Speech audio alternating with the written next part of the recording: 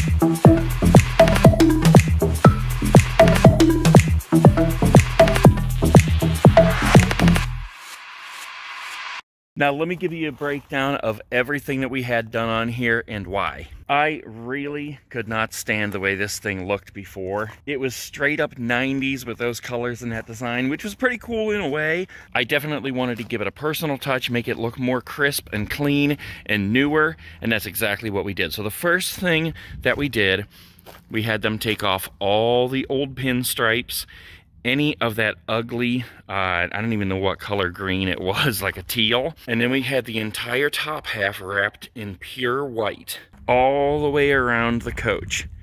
Then I hated that green, so we had the bottom half, all the compartments, done in a metallic gray. We left all of this up front on each side a bright white canvas to do whatever we want over time, but we knew we wanted the new channel on here. So we have our Romancing the States logo right here with the Ohio and Louisiana states on it. Join us on YouTube, an awesome road right here, which we're going to utilize for something else I'll tell you about soon. We put the same logo on the back here and around the side here as well. And like I said, we also have this full side up here, just a bright white canvas to do whatever we want with.